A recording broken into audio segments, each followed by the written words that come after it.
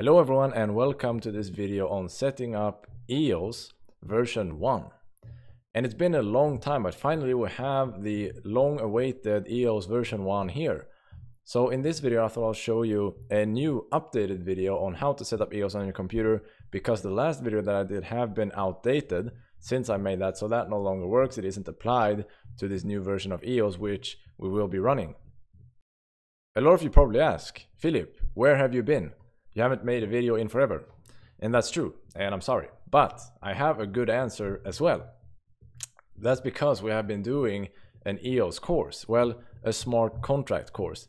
I've been developing it together with my good friend Ivan on Tech here on YouTube, and many of you are subscribers to him as well. And many of you have also purchased and enrolled in the course, which you can find at coding.ivanontech.com. I'll also link it in the description if you want to learn smart contract programming. I've been spending a lot of time on that, and now we have released it and I have a lot more time on my hands to do fun EOS videos here on YouTube as well. So let's get into it. We'll begin like previously on the EOS GitHub page here, github.com/eosio/EOS, and we're going to copy this URL here so that we can clone it. We can clone it to our local computer here, and you can choose a folder here which you like. Since I already have it in another folder cloned already, I've created a new directory called EOS vid, and in here I will run git clone, the URL followed by the recursive flag, and hit enter. And depending on your internet connection, this can take some time or it can go quickly, but I'm going to see you back here when it's done. Alright, so when that's done, we have another git command to run here to update all the submodules. So git submodule update --init --recursive. Oh yeah, we gotta get into our EOS directory first. So let's change the directory there and then run that once again. So that didn't have any submodules to update for me. When that's done, we can go into git. We're gonna check out the tag that is version 1.0.1, I believe, which is just so that we can run the same version throughout this video. So git check out tags / let's see, v1.0.1.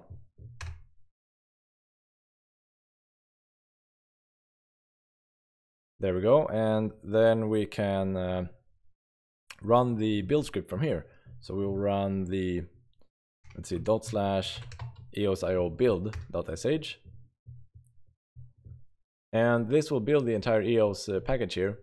And you may have a lot of different plugins or packages that you will need to install before this can be done. So you should just, if you get a question if you should install them or not, you should of course install all of them. And this might also take quite a long time depending on your computer and what you already have installed. But I'm gonna wait for this to finish. You can pause the video and let it install, and then I'll see you back here. Alright, so I'm done here, and it didn't take me too long, 18 minutes, which is quite good actually. Let's go into the build folder where we're gonna run sudo make install, and you need to enter your password.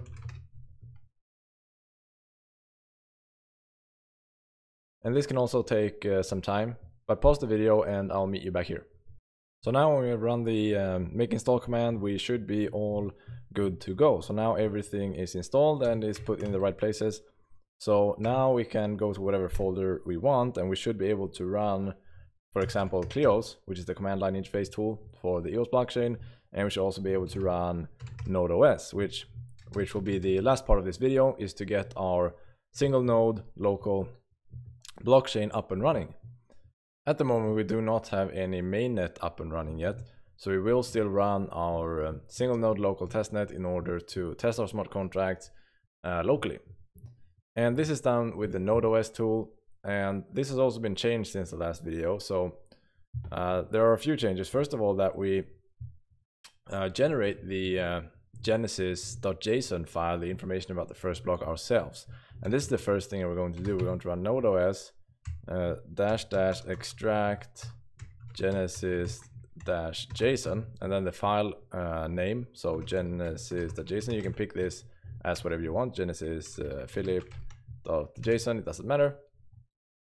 Or you might also want to be in a folder which you maybe is relevant. So let's step into EOS vid here, and then we'll run node.os extract genesis json genesis dot json. And it says failed to initialize here. I don't think it's a problem because it looks okay to me. Genesis JSON, it looks fine to me. We only need to include this file the first time we run node.os. When you fire it back up, if you shut it down and you fire it back up later on, it will have saved that information. But the first time we run it, we want to run it like this. So node.os, and then we want to have some flags. We want to have the -e flag, the E flag for enable stale block production, and then the P flag to set the producer name, which is EOS.io. And then we want to provide our genesis.json file, so --genesis-json, and that should be our newly generated file here. And then if this is the first time that we run it, well, you only include this file the first time that you run it. And when you're including this flag, you also want to include the delete all blocks flag, since we need to start from the Genesis block. And after this, we want to have some plugins. And we specify a plugin with the plugin flag and then the name of the plugin. So this is EOS.io. The first plugin is EOS.io underscore API underscore plugin. And then another plugin, so plugin EOS.io history API plugin.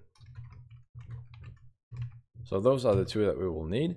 And then we can go ahead and click enter here. Oh, failed to initialize segmentation fault. Let's see what's going on here.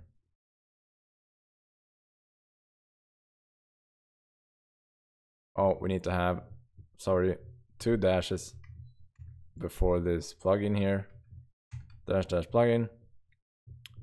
Hit enter.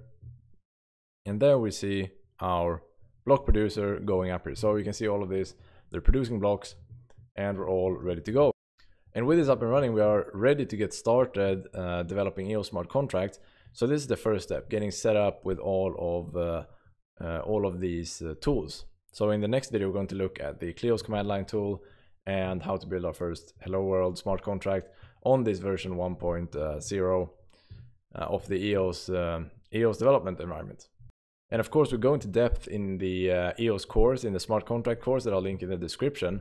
On this YouTube channel, I'll give you some videos on EOS as well, but it's not going to be as in-depth as in the course. So you're not going to get the same level of support, of course. We are dedicated to helping our students over at our smart contract course. But I will try to keep you as updated as I can here on the YouTube channel because I really enjoy doing it. But this was the first update of the EOS version 1.0, and I hope that you've enjoyed it. I hope that you've learned something, and I'm looking forward to seeing you in the next EOS video. Stay tuned, guys.